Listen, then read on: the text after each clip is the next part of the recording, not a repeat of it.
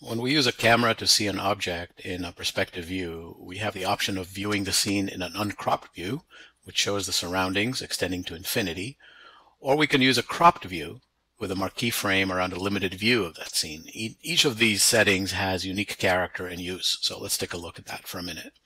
First, let's place a camera in the scene and take a look at the view. This is an uncropped view, which means there's no frame around the scene, and we can look into the distance and all around the model all the way to the edge of the Vectorworks window, and there's nothing to impede our view all the way around. When we use the pan tool and move around the drawing, notice that what moves is the viewing position in relation to the object. It's not the drawing that moves around, it's the viewpoint, as if we are inside the scene and moving around the object. We can see this when we zoom in and out also. And regardless of the cursor's position, we can see everything in the scene all the way to the edge of the Vectorworks window. And now let's take a look at a cropped perspective view. We'll go to the document preferences and select the cropped perspective checkbox. And now we see a frame around the scene. If we pan around the drawing or zoom in and out, we can see that this time the viewpoint changes in relation to the crop frame and not to the object. So we're no longer located inside the scene when we use these tools. Instead, we're looking at the scene as if it's an image.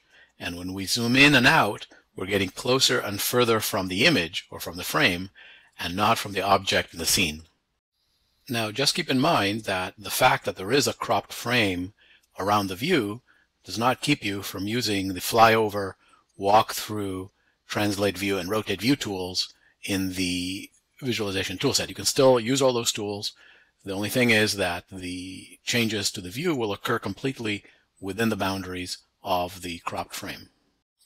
We can change the proportions of the cropped frame by pulling on one of these handles in the corners of the cropped frame. But if we want to be precise, we can adjust the camera settings directly, and those control the proportions of the cropped frame. So let's go directly to the visualization palette and then right-click on the camera, and we select Edit. And now in the Properties dialog box, we go to Aspect Ratio and select one of the formats. I'll just quickly activate and then deactivate the camera. We can see the result immediately.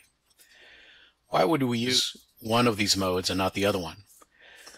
The uncropped perspective is very useful when we're working on a model because it shows the entire model with all its parts, even the ones that are close or further away, and we're not restricted to a limited frame of view that might obscure a portion of the model.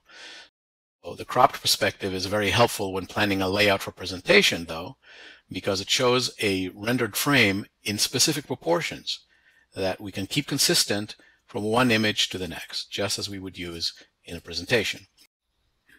Keep in mind that the proportions of the cropped frame can be determined by the camera. So once we have set a camera in the way we prefer with the right focal length, let's say, and crop ratio, we can make a symbol of that camera to help save the settings for us to use in other cameras. And when we want to add a new camera, all we need to do is just drag and drop the symbol into the scene, and the settings of the new camera will be identical to those of the first camera, which we made into a symbol.